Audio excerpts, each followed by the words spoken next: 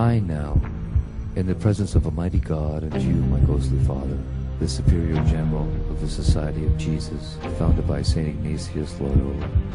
do by the womb of the Virgin, and the matrix of God, and the rod of Jesus Christ, declare and swear that His Holiness the Pope is Christ's Vice Regent, and is the true and only head of the Catholic or Universal Church throughout the earth. Therefore, to the utmost of my power, I shall and will defend this doctrine and His Holiness right and custom against all usurpers of the heretical or Protestant authority, and all adherents in regards that they be usurped and heretical, opposing the Sacred Mother Church of Rome. I do further promise and declare that notwithstanding I am dispensed with to assume any religion heretical for the propagating of the Mother Church's interest, I do further promise and declare that I will have no opinion or will of my own, or any mental reservation whatsoever, even as a corpse, but will unhesitatingly obey each and every command that I may receive from my superiors in the militia of the Pope and of Jesus Christ. I furthermore promise and declare that I will wage relentless war, secretly or openly,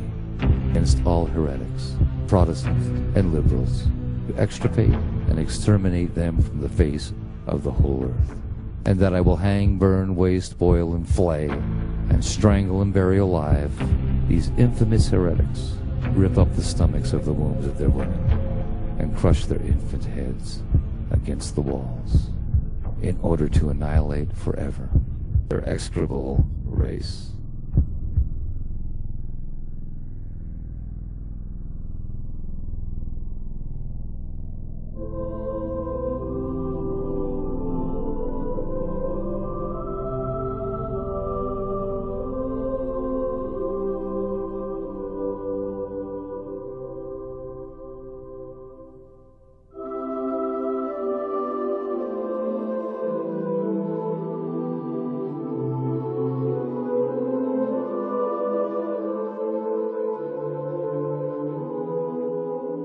There is no crime too great for them to commit,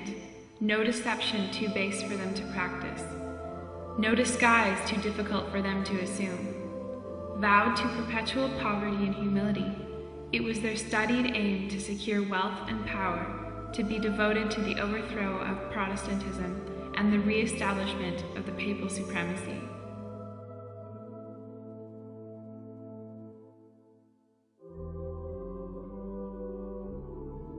Every cardinal, archbishop, and bishop in the Catholic Church takes an oath of allegiance to the Pope, in which occur the following words: heretics, schismatics, and rebels to our said Lord, the Pope, or his aforesaid successors, I will to my utmost persecute and oppose.